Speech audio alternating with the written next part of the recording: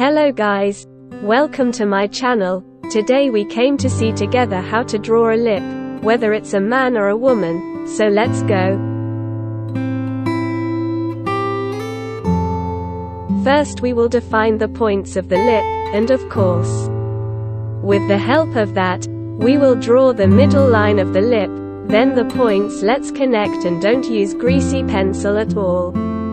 I apologize for the light and the place where I am painting because I had to take a video there for a business trip and only these two videos are like this. Otherwise the rest of my videos and content are of poor quality.